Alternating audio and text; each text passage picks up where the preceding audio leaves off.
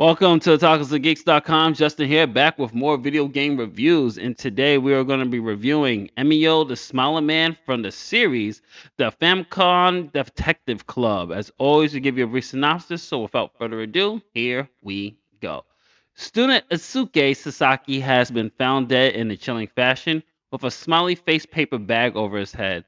This unsettling visage bears a striking resemblance to a recurring clue in a string line of unsolved murders from 18 years ago, as well as the urban legend, the Smiley Man, a serial killer said to grant his victims a permanent smile. Does the Smiley Man even really exist, or is a new culprit continuing his legacy? As members of the Utsugi Detective Agency, you've been tasked with investigating the events that led to the student's death.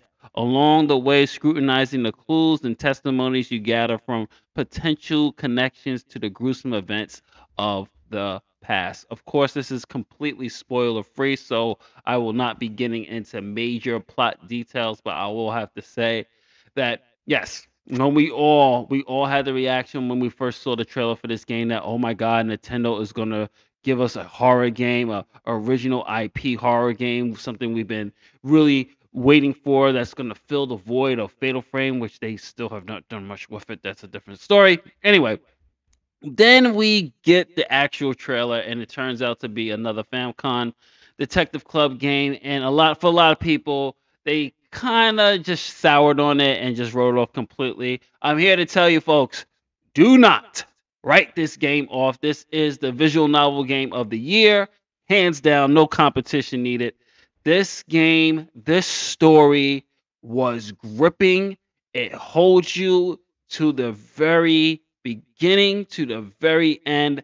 Really good details. I was on the edge throughout. Yes, there are some pacing moments where things slow down a bit to really, do character development, but it was a stellar, stellar story. And that's all I'm going to say about that. Let's talk a little bit about the gameplay. Not much on the gameplay front because this is a really classic style visual novel. So it falls more into more of just dialogue and just choosing the dialogue, investigating to move the story along. There is one section of the game which I did like, which is called review, where you and your partner are reviewing the clues and information that you gather from prime suspects, witnesses, and testimonies from people that know the victims. And you have to piece together things in the best way possible. And that's pretty much the gist of the game. You have the review, you look around.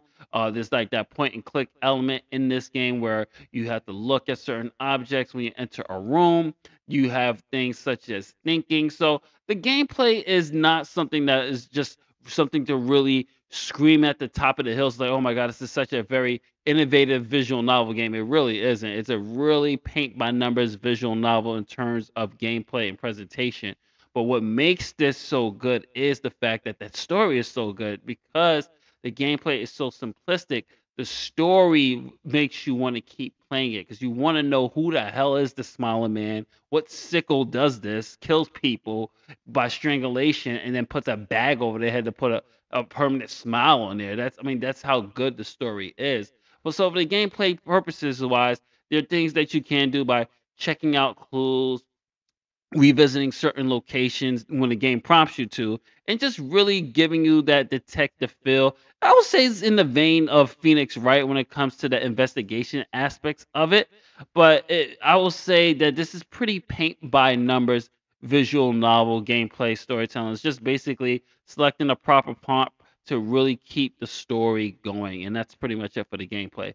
As far as the graphics go, though, woo, this is a beautiful looking game, man. This is artistic to a T. Love the look of the graphics here, especially the use of live 2D, which really amps the animation front. And this is not there's no still images where it's just a backdrop with the character and the character's not moving or not being expressive enough. The characters look great, the designs look great, the expressions, the movement looks great. So it really helps that when we have visual novels games out there that use the live 2D engine or Unreal Engine or whatever engine to really animate, because it really makes it focus compared to the old school days where it's just a still image or the character appears on screen and you just hear the voices, but you don't see nothing really moving to really show expression. I thought they did a really good job with the animation, the graphics. But here is an example of the sound, folks. の事件で被害に遭った少年。佐々木くんのことを知っている人は、確かにね。だったら、うん。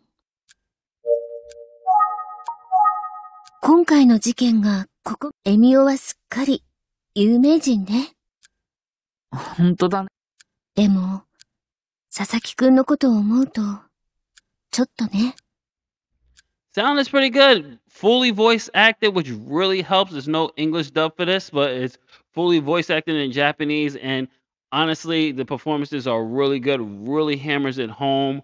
Really makes you feel the tone, that sense of dread. That there's moments in here where it's funny. There's moments in here where it's lighthearted. There's moments in here where it's really sad, really dramatic, especially when you get to learn a lot of the characters' backstories in this. It really hits home. So I thought the performances did really good. So as for my final thoughts, the Smiling Man put a smile on my face. It was really good, gripping, sad at times, emotional at times, triumphant at times, tense at times. Some really great characters from the main leads to our supporting characters, twists and turns throughout the game. Even from the beginning, I was like, is this person the villain? Is this person doing it? So rating wise, definitely giving it a buy it. It's either buy, wait for sale, or skip it. This is definitely a buy it. This was a knockout.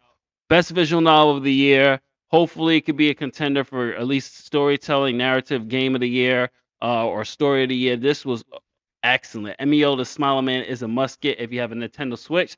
This is Justin from otakusgeeks.com saying don't forget to like, share, subscribe. Later days, make sure you pick this game up. Peace.